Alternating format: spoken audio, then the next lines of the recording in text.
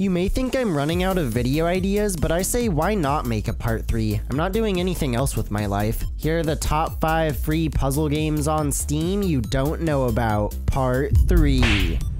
The Looker is a first-person puzzle game that's a parody of The Witness, having you wake up alone on an island full of puzzles that will definitely annoy you. You start out in a courtyard and aren't sure why you're solving puzzles, only hoping that there's a greater meaning which may or may not come. All of the puzzles involve you drawing lines that go from the start to the end, which sounds simple, but there are a lot of creative solutions that twist this concept throughout. Around the environments, you can find audio logs that provide crucial information to your success. Through many births, I have wandered on and on, searching for, but never finding, a better deal than 0% APR on certified pre-owned vehicles. There are also characters in the form of hint buttons that you don't want to talk to for too long. I used a rope to tie my pants and pants to tie my shoes. I may do the way a man does. Solving puzzles grants you access to new areas that have a different feel and look. It has you circle back to previously visited areas, revealing something new after solving a puzzle. If you're looking for a funny puzzle game all about solving creative line puzzles, then I recommend The Looker. Toki Time Trial is a first-person time-based puzzle platformer where you can stop time to solve puzzles. All of the puzzles are centered around starting and stopping time in order to reach checkpoints. Eventually, you gain access to 10 throwable discs, which are used in a variety of ways. When time is stopped, they can be thrown a short distance before freezing, which is good for making platforms. Once time is started, the discs are regularly thrown, which are used to shoot targets to open a door or destroy orbs that shoot projectiles at you.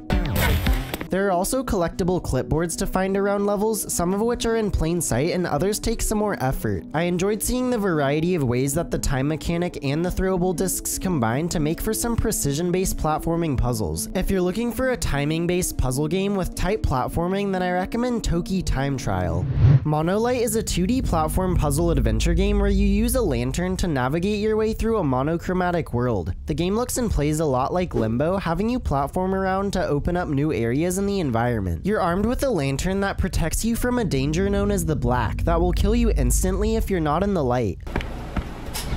The yellow light will charge your lantern, allowing you to move around freely in the black for as long as your lantern has a charge. The white light doesn't charge your lantern, but allows you to stay in the black as long as you're in the light. There's even a section of the game where your lantern is taken away, leaving you dependent on the white lights to progress. Switches can be flipped to turn on and off lights, as well as move platforms around to reach new areas. Because there's a checkpoint after each section of a puzzle, you're always making progress and never feel too stuck.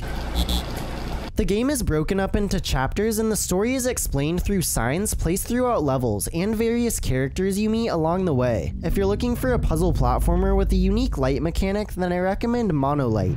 Lapso Nimbo is a first-person game where you play as a girl who has to go through a cave solving puzzles to find out if the mysterious legends are true. First of all, the game is absolutely gorgeous, having several different environments that are very realistic. Around the environments are objects you can pick up and look at, hinting at the larger story. There are also cubes you have to find that act as keys to new areas. I honestly got more enjoyment out of exploring the environments and seeing the different sci-fi elements than solving the puzzles.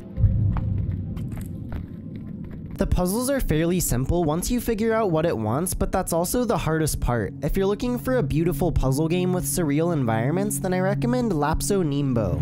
Missing Translation is a mysterious puzzle game where you're lost in a weird city full of strange creatures in the middle of the desert. You don't really know why you're in this city or what your purpose is, but have to collect 3 different chips to put into this machine. You do this by going through the village and entering buildings that have you solve one of 3 types of puzzles. Each puzzle has you complete 25 different puzzles in order to earn the chip. The first puzzle type is a slide puzzle where you have to collect all the pieces without getting stuck. The second puzzle type has you move multiple white lights around simultaneously so they end up in the goal box at the same time. And the last puzzle type has you rotate pieces around so all 4 sides are touching the same side of an adjacent piece.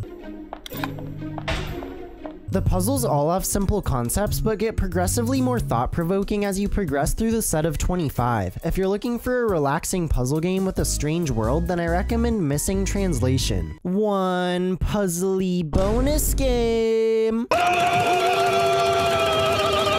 The Pilgrim has you explore a strange and mysterious world as you search around for symbols that will open a way forward. Each gate you approach gives you symbols to find, which you have to drag onto the matching symbol in the environment.